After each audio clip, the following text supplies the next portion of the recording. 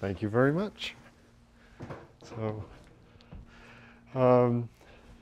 So as my title indicates, I want to talk about some approaches to studying quantum dynamics in the semi-classical limit. So for me, this is going to mean a small h bar in the usual quantum mechanics and trying to get approximate solutions in that case. So this is a sort of quick outline of what I plan to do. And as I go down this list, there will be less and less detail. There'll be very little detail on topics 3 and 4. I'll try to actually indicate some proofs of things in this first section and a little bit in the second section. So the emphasis will be on these two things, mostly because these are the things I know better than the other things. So I'm always going to be doing the linear time-dependent Schrodinger equation. Einar and Tom are interested in nonlinear things, which I view as much more complicated. But I want to study this solutions to this equation where h is minus h bar squared over 2m Laplacian plus v. I'll usually take m to be 1 for convenience. And my main motivation for these things comes from chemistry, where the psi is going to describe the quantum mechanical state of the nuclei in some molecules. And the effective h bar in that case is on the order of 1 over 100, if you use the appropriate units. So the h bar is small. And in chemical problems, the dimension d is typically 3 times the number of nuclei you've got. Now you could remove some by taking out the center of mass and perhaps the rotations and things like that. But usually you end up going to fairly high dimension, and that's one of the problems with quantum chemistry. So I want to introduce these things I call semi-classical wave packets.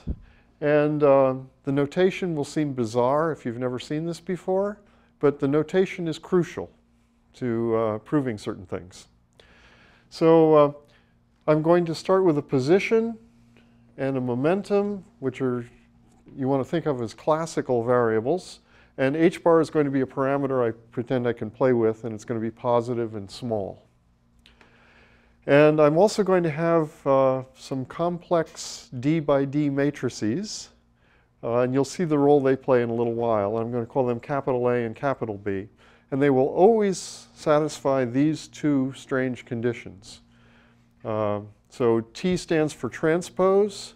So A transpose B minus B transpose A is 0. And star stands for adjoint. So A adjoint B plus B adjoint A is twice the identity. And there's going to be some dynamics on the capital A and capital B, and the dynamics will preserve these conditions. So once you've imposed them with the initial conditions, they'll be there forever. And first I want to define some wave functions, which I'm going to call phi sub 0, with all these parameters in here.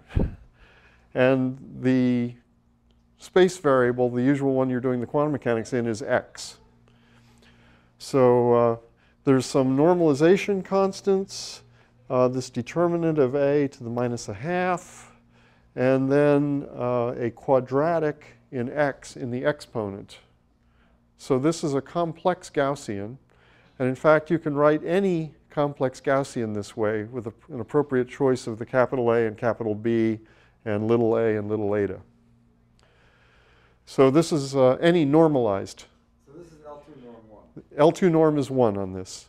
And well, that's going to be one of my comments on the next slide. But that's where this funny condition first came from, is to make the L2 norm equal to 1. So that's a strange condition. It's a very weird condition. But I will always impose it, and it's in particular going to force this thing to have L2 norm 1. Okay, so well, the determinant, well, this has, the covariance is BA inverse. And this has a determinant of a to the minus a half. So this condition is a little bit strange. And you'll see some more on the next slide, I think. So let's see, the first of those two strange conditions I applied to A and B force BA inverse to be symmetric in the sense of real symmetric plus I times something real symmetric. And the second condition is equivalent to this one, and that's related to Tom's comment that you're going to be taking a square root of a determinant when you're doing the Gaussian integral to get the normalization right. And this is the right way to think about things if you're doing it that way. Because when you take the absolute square of the wave function, you get the real part of BA inverse showing up. And then the inverse of that is AA star, and that's where the determinant came from before. So that's the normalization condition. And let's see, if you're going to go from position space to momentum space, you want to use a scaled Fourier transform with an h-bar. So this is the transform which takes a position space wave function into a momentum space wave function. So xi is the momentum variable here. And if you just do a little calculation, you can do this explicitly. If you take the Fourier transform of a phi 0, you just get a phase times another phi 0.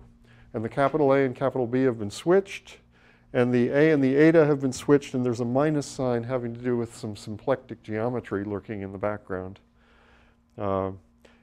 So basically, if you Fourier transform a phi 0, you get another phi 0 up to a trivial phase. Okay, so pictures are probably a better indicator of everything than formulas.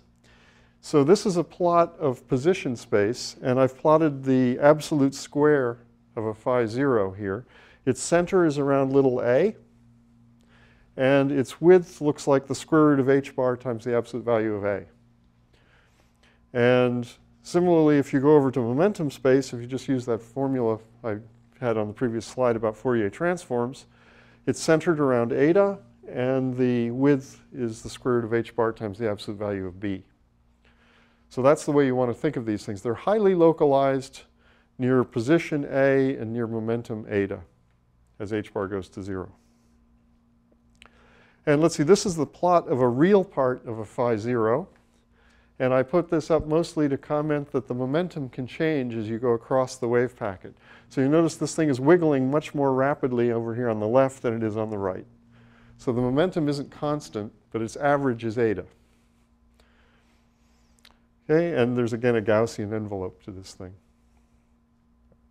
And let's see, this is a plot, I hope you can see it, of a two-dimensional, the real part of a two-dimensional phi 0. And I put this up mostly to scare everybody that the momentum can change direction as well as amplitude. Here the amplitude's staying about the same, but the direction is changing as you go through this thing. So these are not trivial functions. There's a lot of structure here, more than you might imagine. And these are the basic objects I want to study for a little while here. Okay, and well, you can generalize these to get some more states. And I think the cleanest way to do that is to use these raising and lowering operators. So if you're in d dimensions, there are d raising operators. And this is the explicit formula for the raising operators. It's a bit of a mess. And it contains kind of funny things. Well, this is the adjoint of B showing up here, and the adjoint of A showing up in there. But anyway, if you just take the formal adjoints of these, you get the lowering operators. And all of the different lowering operators commute. All of the raising operators commute. And if you try commuting a lowering operator with a raising operator, you get a Kronecker delta. So they don't commute in general. Oh, no, but, oh, I see, yes. Right. The A does not commute with the A star. This is the Right. usual canonical. Yeah, it's the usual thing. It's exactly the algebra of the structure you get from the harmonic oscillator. It's identical. So everything goes through the same as it does for the harmonic oscillator. Okay? So, and then for, again, I've written this in d dimensions. I probably should have done 1. But if you let j be a multi-index, you can define phi sub j by applying the various raising operators j times to the phi 0 and then putting in a normalization factor. And if you do that, fix the capital A, the capital B, the h bar, the A, and the eta, you get an orthonormal basis of L2. So this is a very nice set of functions in the sense that it's an orthonormal basis. And again, there's a Fourier transform formula. And from the raising and lowering operators, this is basically trivial to prove. That if you Fourier transform a phi j, you just get some phases times another phi j, but again, the a's and b's have been reversed, and the a's and etas have been reversed, and there's a minus sign. Okay, which is another very nice property of these things. And let's see, I've put this picture up. This has a phi 0 in one dimension and a phi sub 12 in one dimension. And the main point of this is that the phi sub 12 is much more spread out than the phi 0. As you increase the order of the multi-index, you get wave functions which are more and more spread out. And that will play a role in some things I'm going to do a little bit later on. And does that mean it has 12 bumps or not? It probably has 13 bumps, because the phi 0 has one bump. 1, 2, 3, 4, 5, 6, 7, 8, 9, 10, 11, 12. 13 bumps, yeah, for the absolute square. Right. And again, these are related to Hermite polynomials times Gaussians in one dimension at least, so this is equivalent to that, the usual harmonic oscillator thing. Okay, let's see. So the first theorem, and in some sense this dates back to 1980 for the phi zeros. Suppose you have a potential which has 3 continuous derivatives. It's bounded below and doesn't grow extremely fast. And suppose you let the a of t, eta of t, and so on solve this system of ordinary differential equations. And suppose capital psi is an exact solution to the time-dependent Schrodinger equation with the initial condition of some phase times a phi j. Then there's an approximate solution for any time, which is a phi j with the propagated parameters put in there. And the error is h bar to the half in magnitude. So the difference between or the norm of the difference between the approximate solution and the exact solution is bounded by a constant times h bar to the half. And that's global in time. For scattering states, that's global in time. If you're not in a scattering situation, then I want to keep the time fixed, or I can go up to the Ehrenfest time, if you know what that is. It's essentially log h bar times some constant. And it's a particular constant. You can't do it at any constant times log h bar. So that's the first theorem. Oh, and let's see. The first 2 equations in this system are Hamilton's equations, which is equivalent to F equals ma, where the force is minus the gradient of the potential. So the derivative of the position is the velocity, which, since I've got the mass equal to 1, is the momentum. And the derivative of the momentum is the force. The s of t is just the classical action integral associated with the path you're interested in here. So when you integrate this, you get the classical action. And the capital A and capital B satisfy a fairly strange system. But I'll comment on the next slide particularly that they're related to classical mechanics. So everything in sight here is determined by classical mechanics. So your V2 is, I guess... Is the Hessian. It's the second derivative. Yeah, so the Hessian matrix. And this is matrix multiplication here. That's a non-trivial system too. So it's a non-trivial system. It's a linear, no. It's linear. Yeah, It's linear. You're linear given the A's. In fact, that's part of why I want to insist on this notation being a good thing. You get a linear system out of this for the A's and B's. If you look, The A's are not the little a's, but the capital A and capital B, you get a linear system. If you look in the squeezed state literature, you'll find the phi zeros, well, in some sense, these are complex versions of the usual squeezed states. And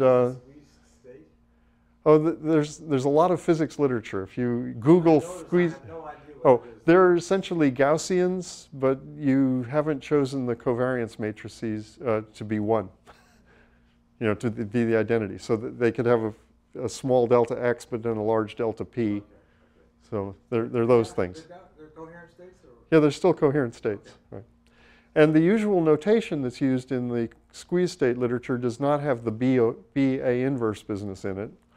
And as a result, they get some nonlinear equations for the covariance. But if you write it the way you do, then If they would write it the way I do, they would get linear equations, and it would be much easier to prove lots of estimates. So I claim this is a much better notation than in all the squeeze state literature.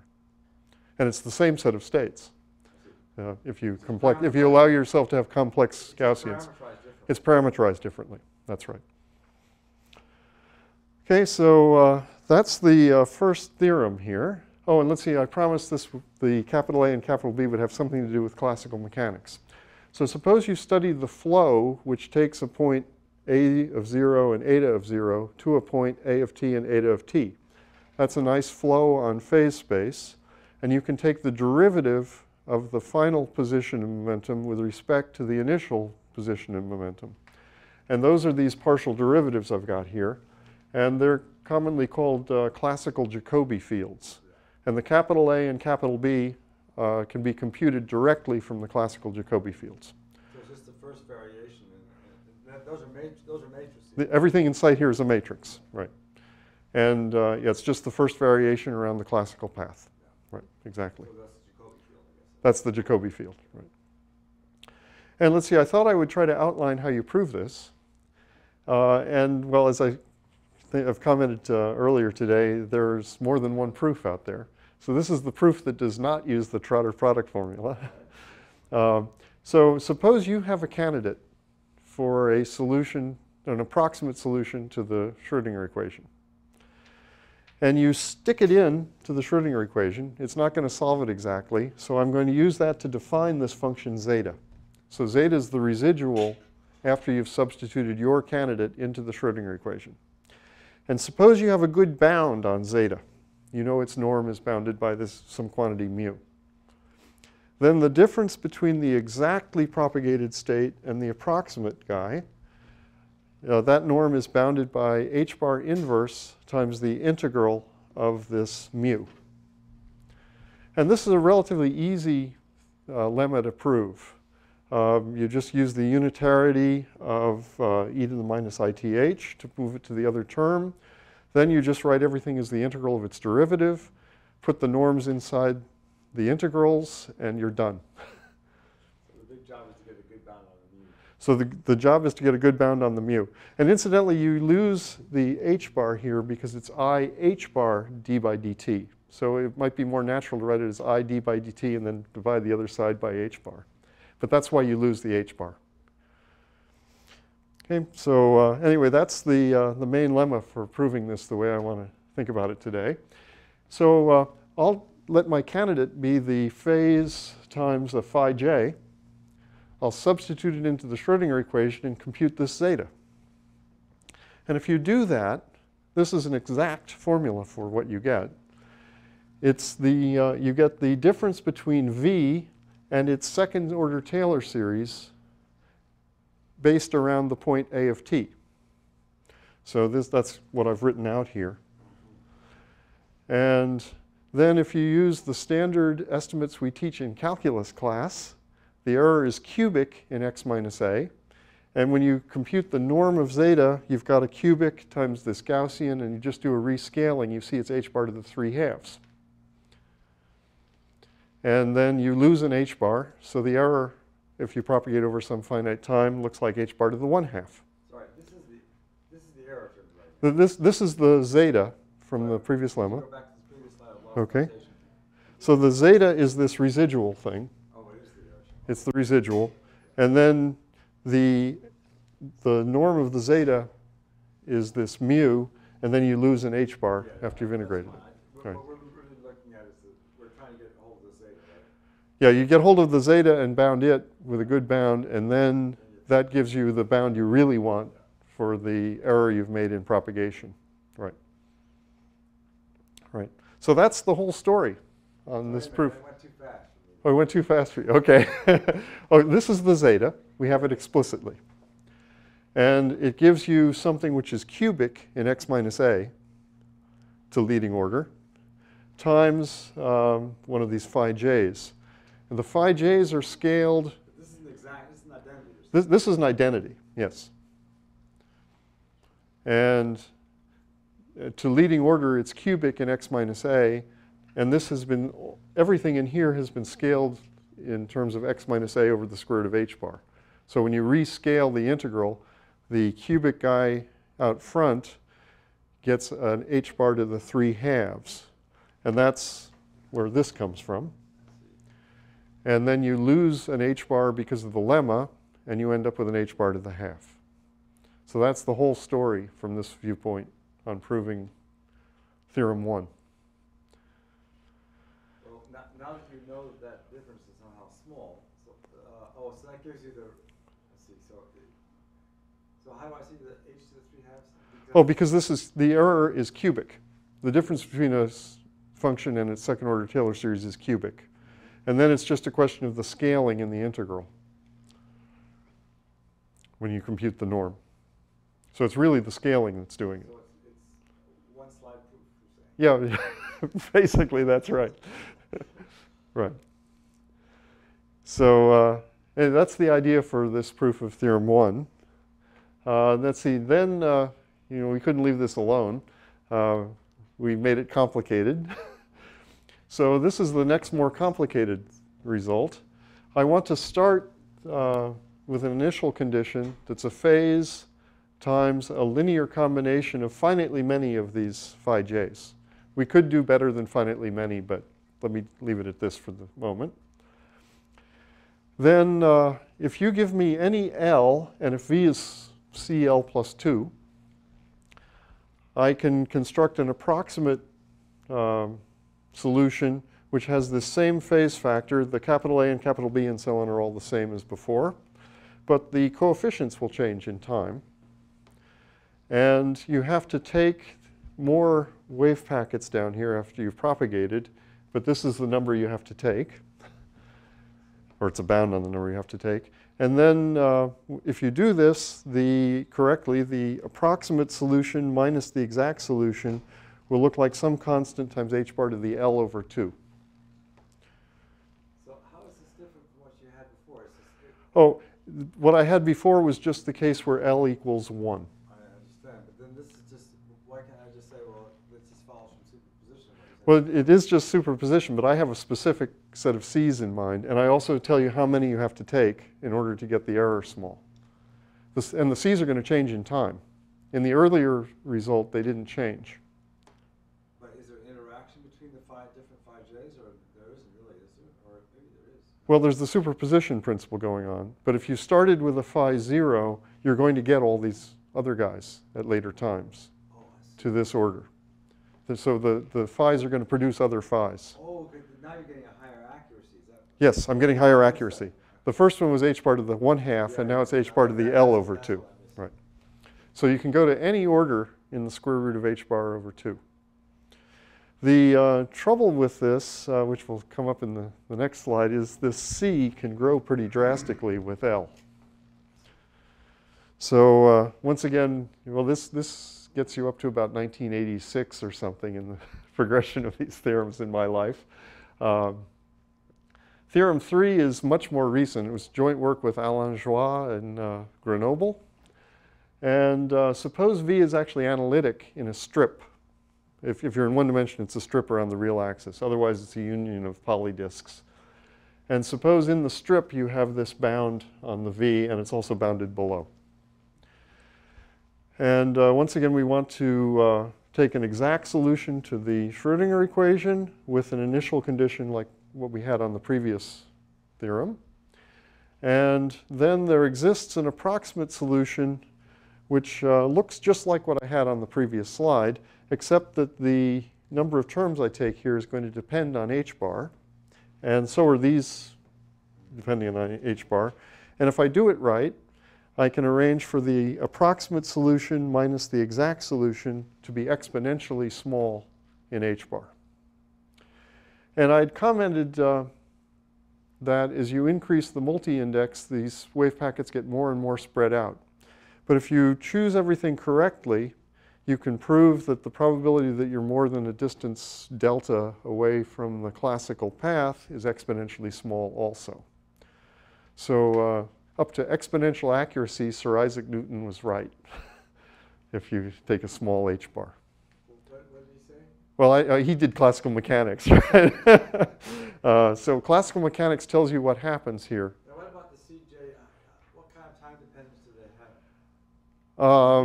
have? They solve a big system of ODEs, and as you shrink h bar, the system gets bigger. So this increases as you decrease h bar. So that's a big system of ODEs. So it's a big system of ODEs if h bar is small, right? So in fact, you're guaranteed they have a solution. yes, they're linear. It's a linear system. It's all linear systems. Actually, and the raising and lowering operators play a big role in getting a good enough estimate to prove this. And the way this theorem is proved is to go back to the previous theorem and get a careful estimate on this C. How does it grow with L? And it grows basically like a power times a factorial. And that's how we get this exponential estimate in here. So this is done by the process called optimal truncation of the asymptotic series. Right, all these series are divergent, but you can get error bounds. But you can't get better than exponential. As far as I know, you can't get anything better than exponential. And let's see, there are effects which we're not taking into account, like tunneling. And so you shouldn't expect to do better than exponential. That should be the best you can do. Okay, so let's see, a little comment here is a couple years ago, Fau, Gradnaru, and Lubich used this to generate a numerical scheme for solving the time-dependent Schrödinger equation. And they, to the extent they could compare it to other things, it worked very well. So that's assuming you have the right initial data. So this they viewed as something quite successful. And in one dimension, we've used this to describe tunneling by taking enough wave packets and non-adiabatic transitions in the Born-Oppenheimer approximation by taking enough wave packets. And Fau, Gradnaru, and Lubich actually applied this to some problem in 12 dimensions, but they didn't have anything to compare with. So they don't really know whether it did a good job numerically or not, because there isn't any alternative. And let's see, also very recently, Vasile Gradnaru and I have been working together, and we realized there was a way you could really improve the accuracy of their algorithm at essentially zero cost. The sort of cost when I ran this, I was doing something in one dimension. The extra cost was about 1/10 of a second in a run that took on the order of 10 minutes. So the increase in cost is completely negligible, but you really speed up, you get a much more accurate result for small h-bars.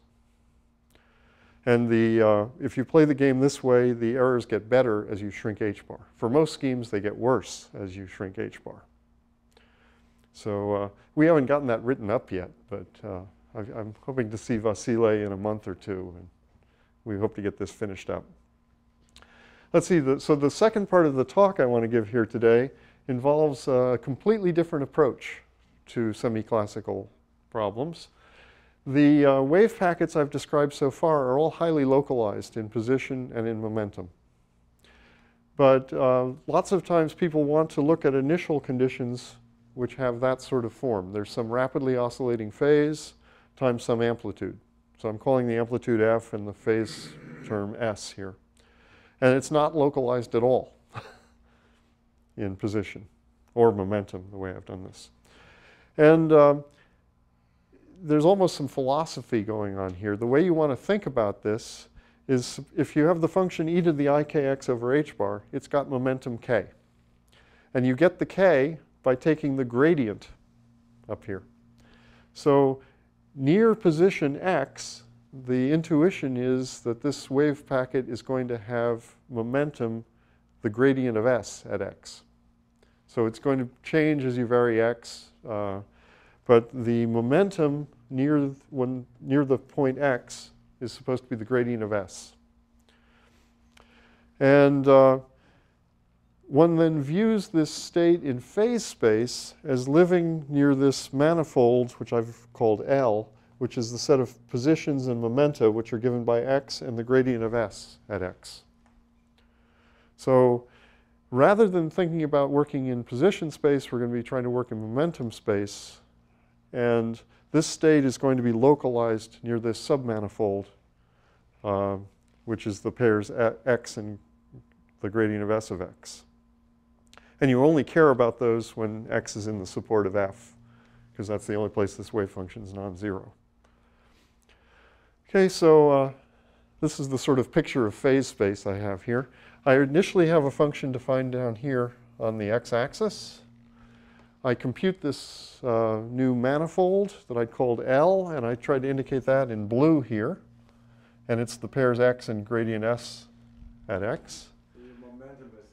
The momentum is vertical. Is the vertical axis, and the horizontal axis is position.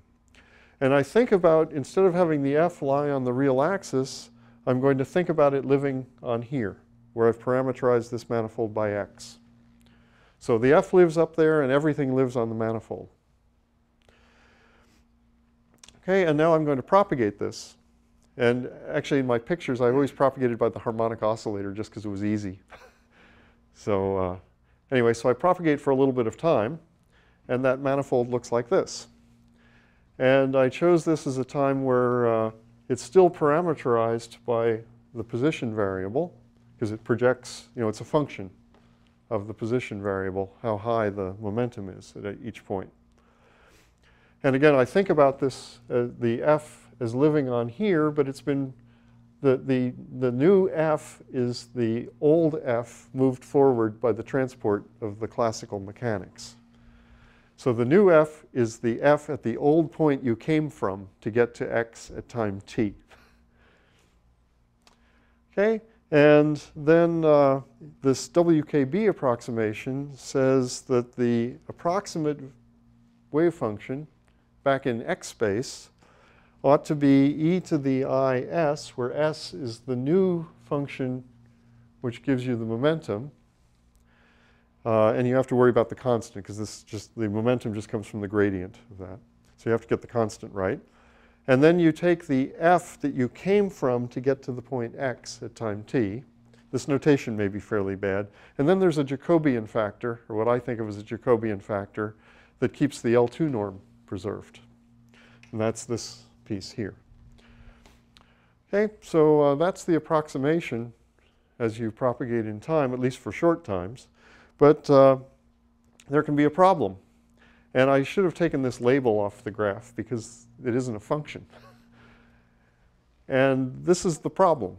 This is the really big problem in this business. This does not arise as a function of x and the gradient of s of x. It's not a function.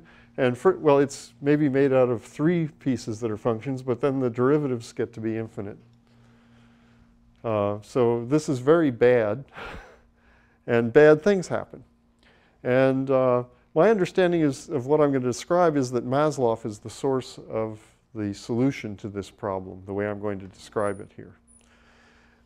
Maslov's work, it's not clear what's rigorous and what's not in a lot of it, and, but it's clearly got a brilliant idea as far as I'm concerned in it. So what to do in this case? So the first thing is to cut the manifold into pieces by a C infinity partition of unity. And do so in such a way that each of the pieces you're left with projects either into the x-axis or into the p-axis if I'm in one dimension. And if you're in more dimensions, there are more possibilities. You could do some x's and some p's and things like that. Then you project into the corresponding axis the way I did before to get a wave function in whatever that variable is. And there's also some mysterious phase factors of e to the I pi over 4 that show up. And you also have to keep in mind that there's a minus sign difference from the way things work in position space and momentum space because of the symplectic nature of things. And wherever you've projected into a momentum space, you should inverse Fourier transform to get back into position space, and then you add up all the contributions. And that's the Maslov solution to this problem when the manifold doesn't project into X space. So you use partition of unity of some kind, right? Yeah, so you want to use a partition of unity to break this into pieces, each of which you can project into x or into p.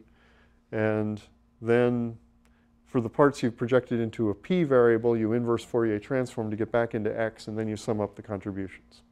And the idea is this is supposed to give you an approximation to the true wave function and avoid all of these problems because you couldn't project in certain directions. And you can always project in some variables or some other variables. So this is to save you from this projection problem. That avoids having this determinant.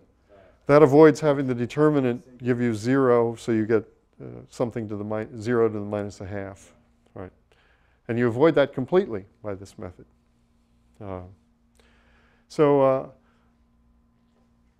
The example that I had before, this is the same graph except I put some lines on. This is about where you want to make the cuts, but again you have to do it smoothly to make everything work. So I would use a partition of unity here that had 3 pieces, and I'd have a little region around here where I did the cutting up here, and then I'd have a little region down there where I did the cutting there. And I would project the first and third pieces directly into x, and I would project this one into p, and then inverse Fourier transform. Okay, so that's the way I would interpret this Maslov approach here. And let's see, one way to see how this might work. Let me just do a little example to show you that something reasonable happens. So suppose I look at this wave function, which is e to the ix squared over 2 h bar times some f of x, where f is nice and smooth and so on. Then the Lagrangian manifold associated with this is the set x equals p or p equals x. So you can project it either way. It shouldn't matter. So if you project into x space, well, you get just this. So you know what you're expecting to get. But if you project into p space and keep the right power of this phase and so on, and keep the minus sign because of things being different in momentum space, you get that when you do the projection. And now I'd like to do the inverse Fourier transform.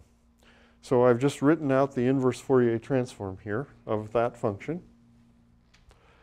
And then I've completed the square up here in the integral. And now I just apply the method of stationary phase to evaluate that integral approximately.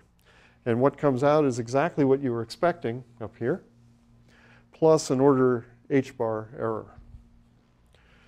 So you can see that up to an order h bar error, this appears to work, at least in this example.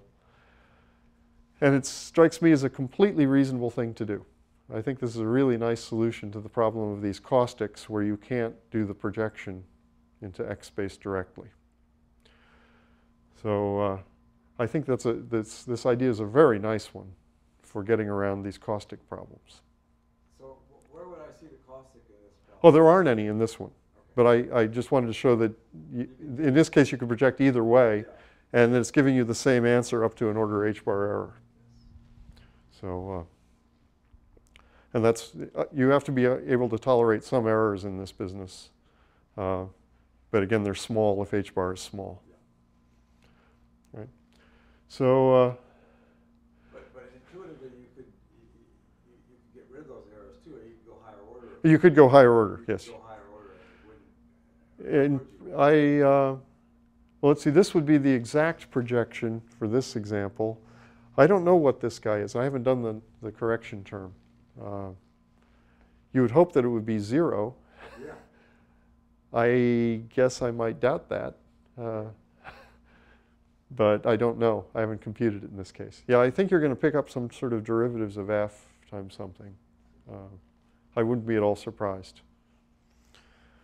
All right, let's see. So I do know a situation where there's a fairly straightforward proof of this from a student of mine who graduated in 1986. So this was a long time ago. A fellow named Sam Robinson.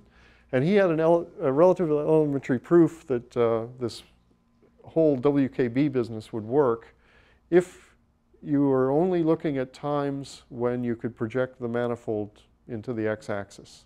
So he just ignored the problem about the caustics, these bad times when you can't project. But you know, it might be that you start off at a good time and then you go through some bad times and then you come back to some good times and so on. So at any good time, his technique will work.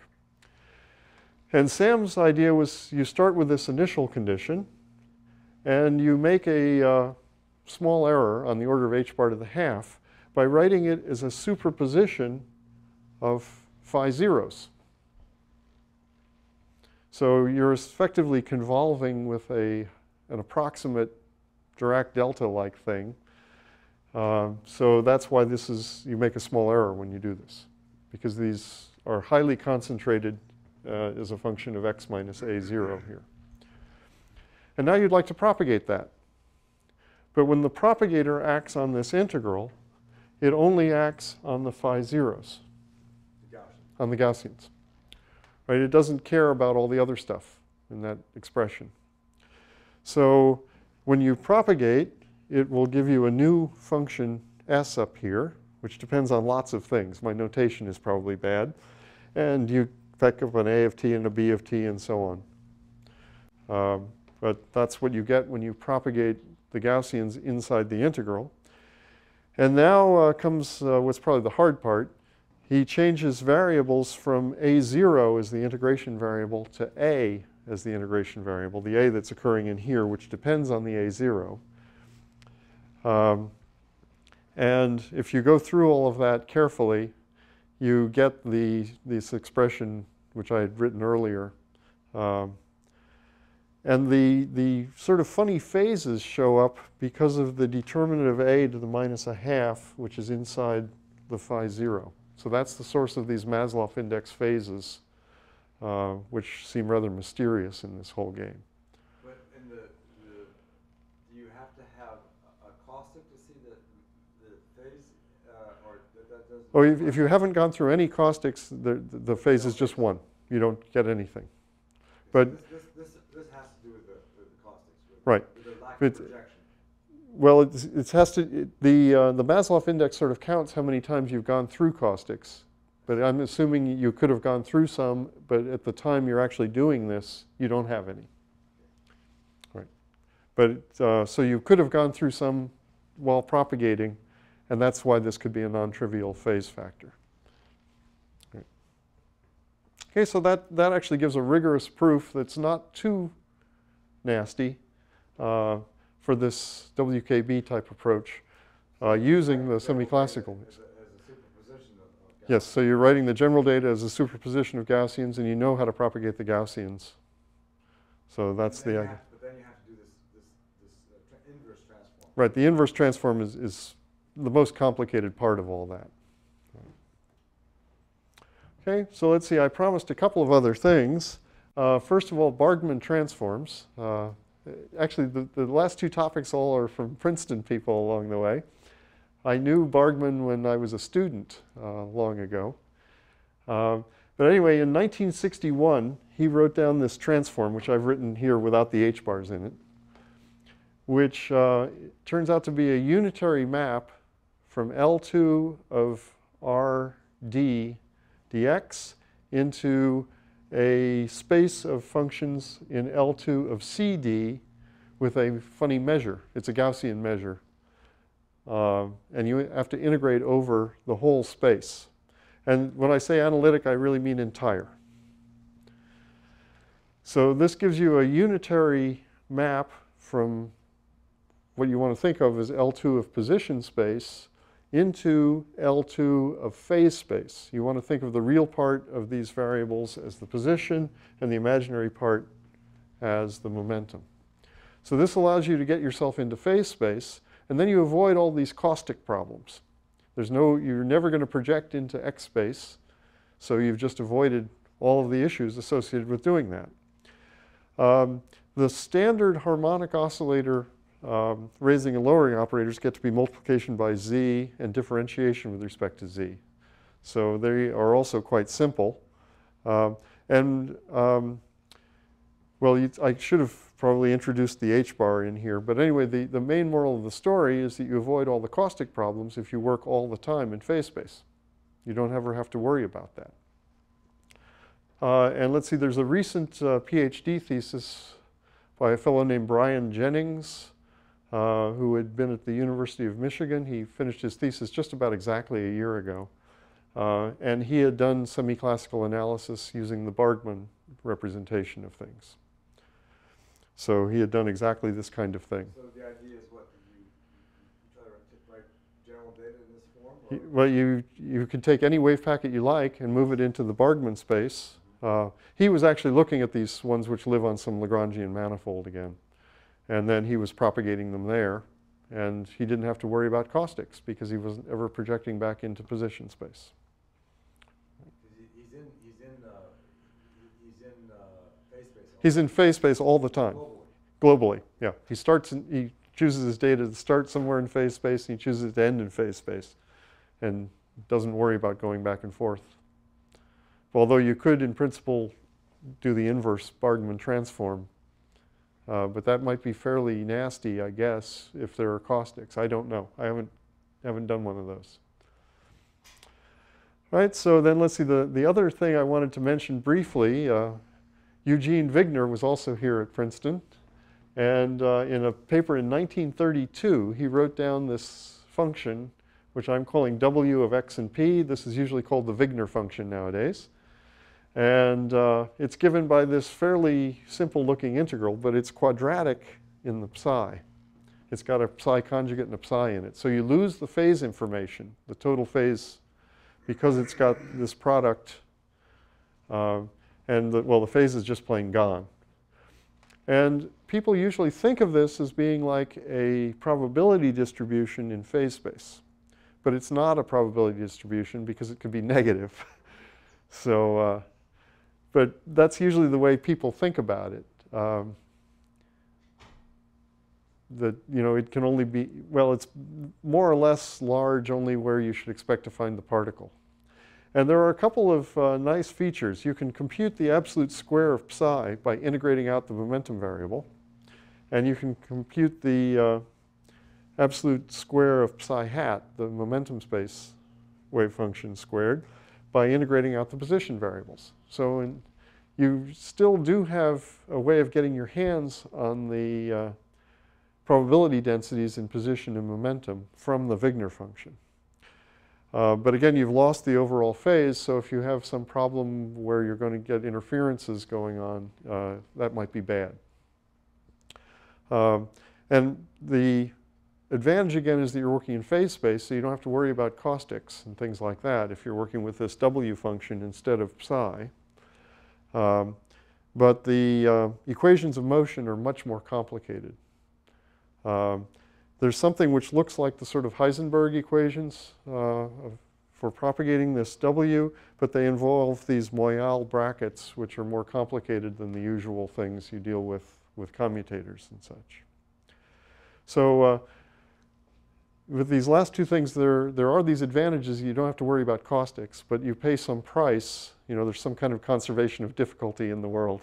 So you have some complicated objects to work with as a result of getting rid of some other difficulty. So there's a semi-classical dynamics for this too then?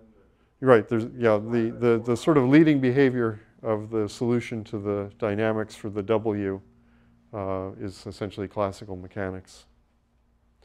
So, but it's again a complicated story to really write everything out. But it's just the Moyal bracket becomes the Poisson bracket with the limit is equal to 0. Yeah, that's right. So it's looking like the classical mechanics in some strong sense, right? As you'd let h bar go to 0. Yeah. So that's everything I had planned to say today, except to thank you for your time and attention, and to also thank the NSF that supported me along the way. So thank you.